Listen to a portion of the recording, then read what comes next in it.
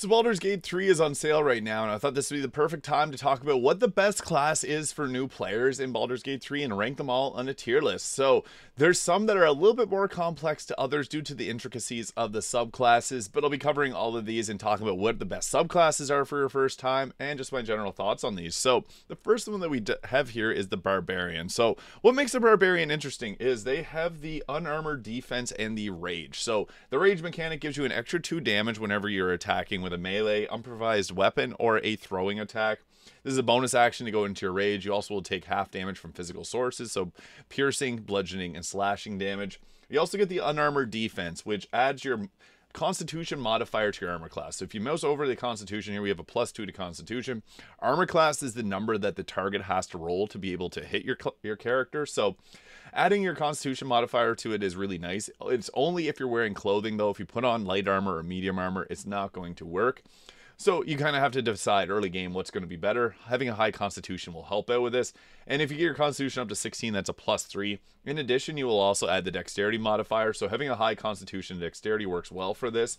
The thing with the Barbarian is a bit complex because going into Rage is it takes a bonus action, and then you have to know how to use Rage effectively because it's not as straightforward as something like the Fighter, which is more of a martial class and just it's straightforward with its fighting.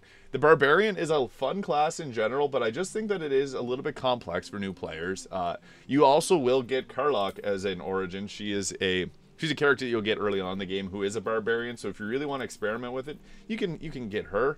So overall, I would probably say that the Barbarian is around B tier because of the complexities of the rage mechanic. Now, the two best subclasses I would say are the Berserker Barbarian, which lets you go into Frenzy instead of just the good old-fashioned rage, or the Wild Heart. And if you go Wild Heart, the Bear Heart and the Tiger Heart are the two strongest. The Bear Heart will resist all damage types except Psychic, and the Tiger Heart gets a cool cleave attack that applies bleed. So those are the best of them, but it is a little bit more complex for new players. However, the next class that we have here, the Bard. And I'm a big fan of the Bard. So the Bard is based on Charisma, and I do think that for a first time playing through, you should play as a class that's high in Charisma, because if you're going to be talking to characters a lot, you want to have a high Charisma stat. Also, the Bard is one of the best classes in this game. So they make the Bard a full spellcaster, so when you get to the max level, you'll have level 6 spell slots. Not every class gets full spell casting. For example, like a Paladin will only get level 3 spell slots. So they get full spell casting, letting them cast some of the most powerful spells in the game. A nice benefit is at level 10, they can pick 2 from any spell that pretty much most classes can learn. There's some exceptions to it, but they get a wide variety of spells. They also get the Cantrip Vicious Mockery, which is really fun. It's just like an insult, and it gives a disadvantage on the opponent's next attack roll. Disadvantage on attack rolls is huge, because if the target has disadvantage, they have to roll 2 die, and they use the lower amount. So if they roll a low number, they're not going to hit your character. So the best Bard, I would say, is the Sword Bard. It's just extremely powerful. It gets the ability to do flourishes, which allows you to attack 2 people with your sword, and you can do that twice. So that's 4 attacks. And you can also flourish with your bow, so you can shoot twice and then shoot twice for 4 attacks. And then, yeah, the Bard itself is a really fun class too. It has some of the best dialogue options. It also gives you an extra short rest, so you can short rest 3 times per long rest, which is really nice. I think that the Bard itself is a very powerful class, and one that's really fun to play too. I would say that for the first time, Bard is S tier easily. I would highly recommend anyone play as a Bard, because they're a fun class. One, they get some of the best dialogue options. They're charisma based, so you're not going to worry about failing dialogue rolls. They're just an incredibly interesting class. That's kind of the mixture between spell casting and getting in people's faces with your swords. The Lore Bard is good too. It's more of a spellcaster Bard, but I prefer the Sword Bard because they still have all the spell casting, but they also get the ability to attack a lot more. So yeah, the Bard is incredible. Definitely an S tier class. Next, we got ourselves the Cleric, and the Cleric's a funky one because you do get a Cleric early on in the game. You get Shadowheart, who's a Trickery Cleric. Now, there's a ton of different subclasses of Cleric, and that's where it gets confusing for some new players, but Life Domain is good if you want to play as more of a healer role. However, in Baldur's Gate, you should probably focus more on offense, because the less damage you take, the less you need to heal, and it just ends up being more effective that way. The absolute best Cleric is the Tempest Cleric. So this gives us, like, This at level 2, you get an ability that lets you roll the highest amount of damage on your lightning spells or thunder spells, which is incredible because with spells that create water, they'll double the damage, and then you can make it do the maximum amount of damage, because most of these, like you see Thunder Wave there, you could roll 2 1s on the die and only do 2 damage. But if you use the Channel Divinity, you can roll maximum amount of damage. So the Tempest Cleric is actually pretty, I would say, an S tier choice. The War Domain is pretty good too. You get a bonus action attack 3 times per short rest at level 1, which is really nice. And the Light Domain is good. The Life, Tempest, and War Domain all get heavy armor. Same as the Nature Domain as well, gets heavy armor. The Light Domain only gets medium armor, but they get the ability to reduce or give disadvantage to attack rolls on the enemy, so they're a bit more hard to hit. The Cleric in general is an incredible class, but I would say as a whole, this is one that you could also probably put up in the S tier. The only difficulty with the Cleric is you get one, likely you're going to use Shadowheart. If you don't use Shadowheart, then hey, play as a Cleric. They're an S tier class in general. I would say probably, no, I would say the Cleric is an S tier choice too. For your first time, getting heavy armor, getting a ton of spells, and being able to attack really, like honestly, they can attack quite hard. The Tempest Cleric is by far the best choice. So if you want a strong offensive Cleric that kind of plays like Thor, go Tempest Cleric. You will not be disappointed. If you play as the other clerics, are probably A tier. Tempest Cleric, War Domain, even Life Domain is S, I would say S tier. It's a bit more focused on healing, but that can be really great as well. But yeah, for a first time player, having heavy armor, it's really nice. Next, we got ourselves the Druid. So the Druid's cool. I'm a huge fan of the Druid myself. Not everyone is though. What's different about the Druid is you have wild shape. So you can transform into an animal and do animal stuff, wild shape. And you can attack in your Druid form. The Druid also is a full spellcaster, so they get all the different spells. There's 3 types of Druids. There's a Spore Druid, which is like a Necromancer. There's a Moon Druid, which is the wild shape one. They get special wild shape forms, like they get the bear form. They get Myrmidon forms at level 10. Really fun if you like to go into wild shape form. And then they also have the Land Druid, which the Land Druid's kind of just like it's like a wizard sorcerer type deal. It does spell casting mainly, but they have the wild shape to fall back on if all things go wrong. The nice thing about wild shape is extra health. So this is the tankiest class as well. The Moon Druid is by far the tankiest class in this game. They also get some pretty good cantrips, like Shillelagh early on is really useful, and they also can cast spells like Ice Knife and Thunder Wave. So the Druid itself is really powerful, but it is complex. I would usually say the Druid is like an S tier class, but it's a bit complex for new players, I would say, because of the wild shape shenanigans, knowing which spells to take. If you go with the Land Druid, you need to know which circle of the land to take. So I'm going to put it in the A tier because it is really useful. It's got spell casting. You can get up in the face and attack with a Druid. But the wild shape shenanigans gets a little bit complex for new players, but still, it's a nice panic button, so I would put it in the A tier. It's just a little bit more complex. Next, we got the Fighter, and I really like the Fighter. I actually turned Karlach, who is a barbarian, into a fighter my first ever time playing, because the Fighter itself is just extremely powerful. So there's 3 distinct subclasses of the Fighter, and 2 of them are standouts to me. So Fighters are actually a good way to start because they get Constitution saving throw proficiency. That's one of the big benefits. If you have Constitution saving throw proficiency, you'll hold concentrations on spells longer. And you might think the Fighter is not really a spellcaster, but the Eldritch Knight is. So that's one of the subclasses at level 3. There's 3 subclasses: Eldritch Knight, Battlemaster, and Champion. The Champion has an increased critical hit chance, which is nice, but it's just not as effective as some of the other benefits here. I don't know if I would put it. If you went Champion, the Champion's probably B tier, but as a whole, there's 2 subclasses that really stand out. The Eldritch Knight, I would probably say is A tier. The Eldritch Knight is a bit complex because it is a spellcaster as well as a fighter, and you can bind your weapon. The best way to play as an Eldritch Knight is to actually throw your weapon, which is kind of different for most people. But the one subclass that I would say is best for a new player is the Battlemaster. So the Battlemaster actually gets some crowd control options for their attacks. They get the menacing attack, which can cause a target to become frightened and not move or attack, which is really nice. The Fighter itself is really great because they get heavy armor, they get all the weapons, they get a heal, they can heal themselves, they can give themselves an extra action with Action Surge at level 2.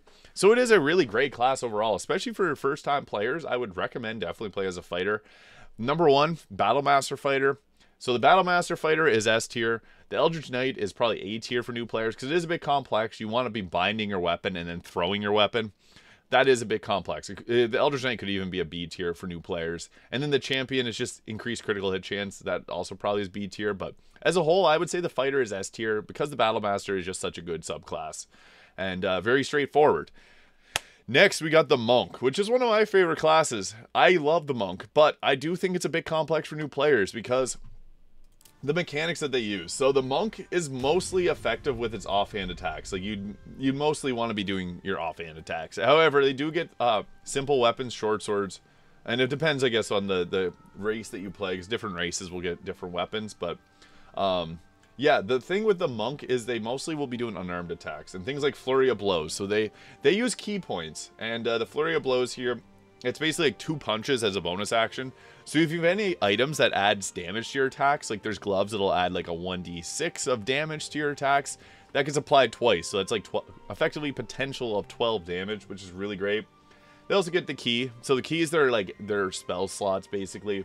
There's 3 subclasses of Monk, and that's where it gets confusing, because there's a Shadow Monk, which is really fun. I think the Shadow Monk's awesome, but I would probably put it below the Barbarian in terms of for new players, because it is complex knowing where to go in the shadows. The way of the 4 elements Monk, I would probably put in the C tier, because it is also extremely complex. But the way of the open hand is, I would say, the strongest single class damage in the game, I would say, because they get their Flurry of Blows, but they get some other versions that are upgraded. They are great, especially late in the game. You can multi-class this with the Rogue Thief to get extra bonus actions, so you can do Flurry of Blows twice for effectively 4 punches, which is a lot. There's gloves you can get that add a 1d10 of damage, so that's a potential 40 extra damage there, which is incredible.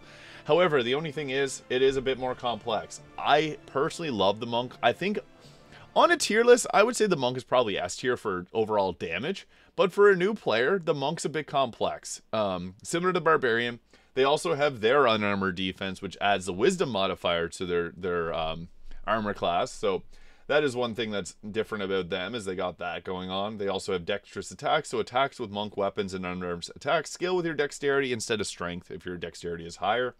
So you can go full in on a dexterity Monk. Attacks with Monk weapons and unarmed attacks deal 1 to 4 bludgeoning damage unless their normal damage is higher. And they get a bonus unarmed strike. So after making an attack with a Monk weapon or while unarmed, you can make a bonus action attack. So they got a lot of options for attacking, but they're just a bit more complex. I think they're S tier in terms of their strength, but for a new player, you're probably better off going with a different class.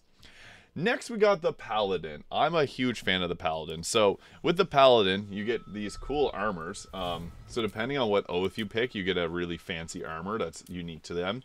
The armor isn't that good, just heads up, it's not powerful, but it looks cool. That's one thing about it.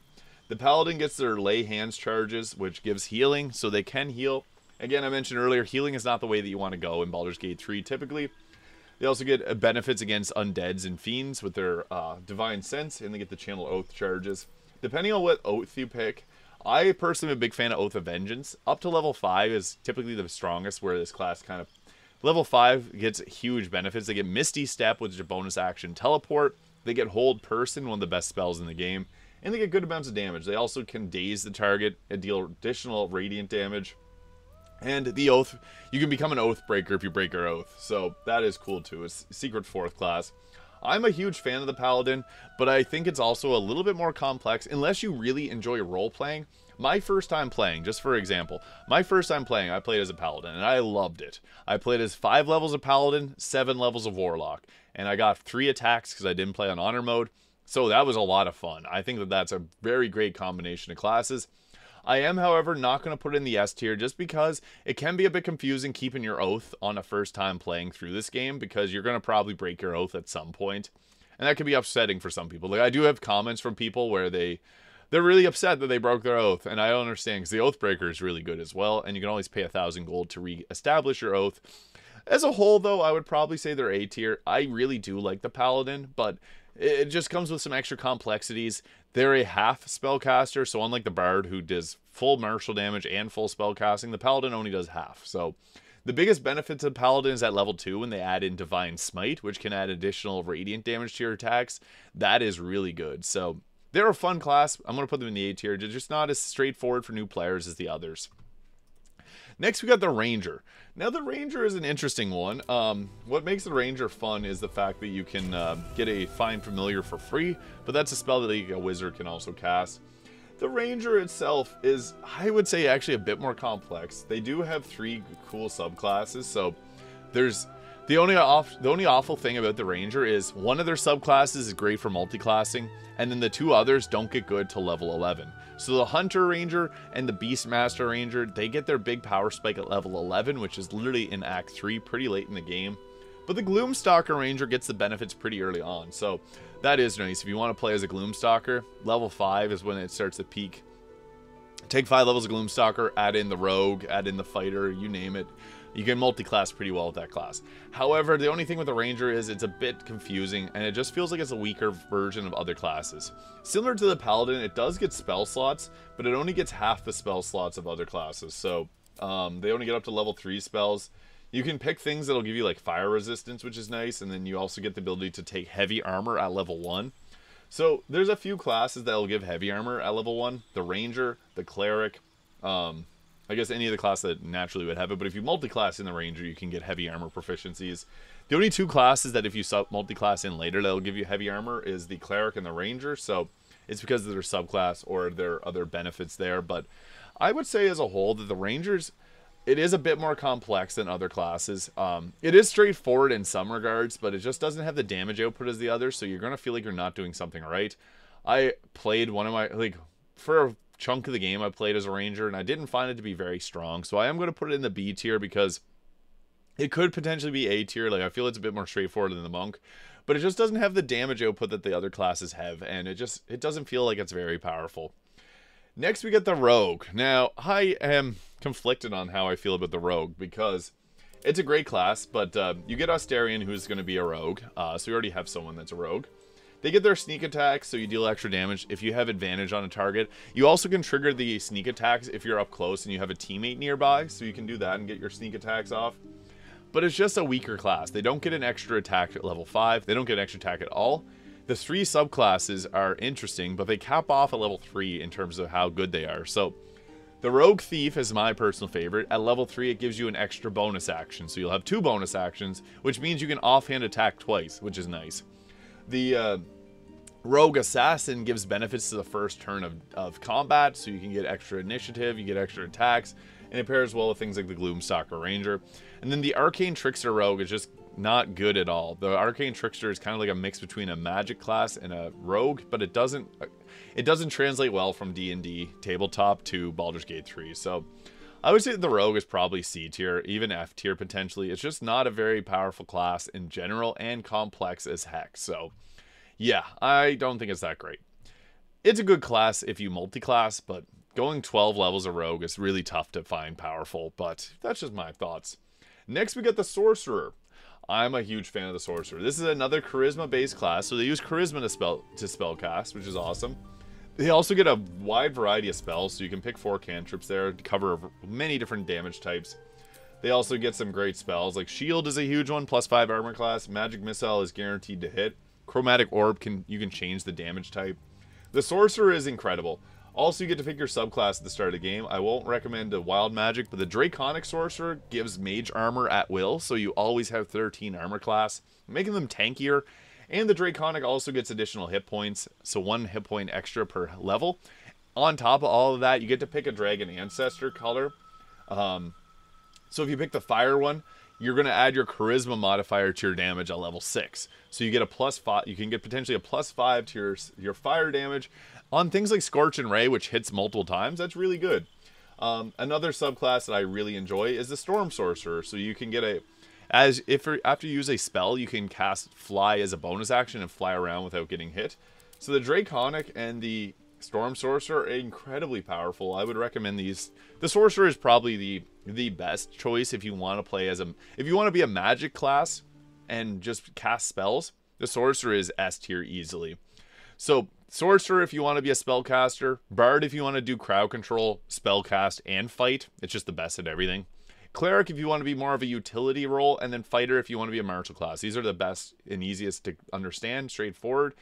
The sorcerer is just about pure damage, and that's what makes it so great. I'm a huge sorcerer fan. I think this is my favorite class in the game. They're just very powerful in general. So yeah, storm, sorcerer, or draconic, you can't go wrong. Next we got the warlock. I think the warlock's a pretty decent one, but I think that the warlock's best to be like if you were to multi-class it, especially since your first playthrough probably won't be on the hardest difficulty. If you multi-class the warlock, then you can do the Pact of the Blade.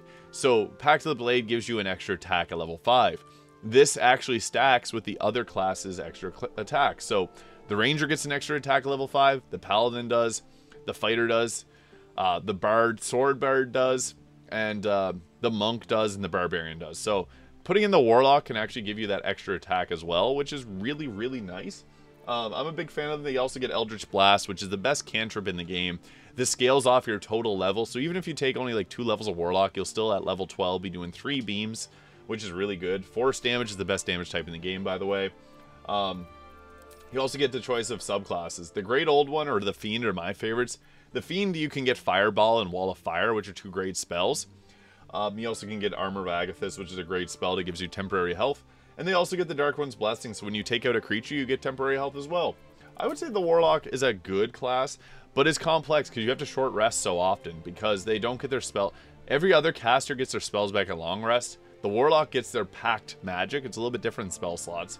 They get them back at short rest, but they only get 2 of them. So it's, I would say that this is actually, I love the Warlock, don't get me wrong with this placement. I do think it's a bit more complex for new players. It could, this is tough. It does have a really good ability to be able to fight in close range, but then also cast spells. I would this is a tough one. I might even say the Warlock is A tier. It could be B tier, A to B tier. I think it's complex because of the Pact Magic, but it's pretty straightforward. Short rest often. They pair well with a Bard. And even going Sword Bard level 6 and then Warlock level 6 is actually a really good combination because you get 3 attacks. They're both charisma based. I think that's the biggest thing is a charisma based class. So the Warlock is fun for role playing as well. I would say that it is a tier choice. Finally, we got the Wizard. Now Gale is going to be a wizard, so if you're going to be playing with Gale and have him on your team, he's going to cover all bases. I would say that the Wizard's probably the most complex class in the game because they're like a sorcerer, but they don't get the extra damage buffs. They don't get the extra armor that you get from being a draconic sorcerer. They do allow you to swap out your spells, though. So the Wizard's the only class that scales off of intelligence. So if you really want to play as an intelligence-based class, go with this. But Charisma, I think, is better for your first time playing. The Wizard itself is a great class. Don't get me wrong. I'm not trashing the Wizard here. It's just a bit complex because you have to know what spells to prepare and when. On a second playthrough, the Wizard is fantastic because you're going to know the game a whole lot better. And then with this, you can choose your spells a lot more freely, and it's just an easier time in general.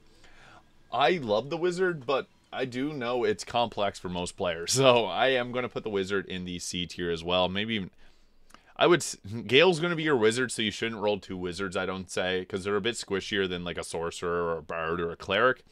So I guess I'll kind of recap everything here. So the full spellcasters are Sorcerers, Bards, Clerics, Warlock, kinda, they have Pact Magic, and the Wizard. The half casters are the Paladin, the Ranger, and like the Eldritch Knight Fighter and the Arcane Trickster Rogue. They're a little bit different. The Paladin's probably the best if you want to play as a half spellcaster, but and the Druid's a full spellcaster too. The martial classes, the Fighter, the War Cleric, the Barbarian, the Monk to a certain degree, the Ranger. So those are, and the Paladin. So those are the ones that you'd want to play as if you want to get up in the face. So yeah, let me know your thoughts in the comments. If you're curious what class you should play, let me know what kind of playstyle you want to play as in the comments, and I can help guide you in the right direction. But a Sorcerer, Bard, Cleric, or Fighter is a great choice, and even the Paladin, Druid, and Warlock are awesome. But the others are just a little bit more complex, so I just wanted to rank these and let you guys know my thoughts for the best class to play as your first time playing Baldur's Gate 3. If you found this video useful, please hit the subscribe button below. Thank you so much for watching, and I'll see you all in the next video.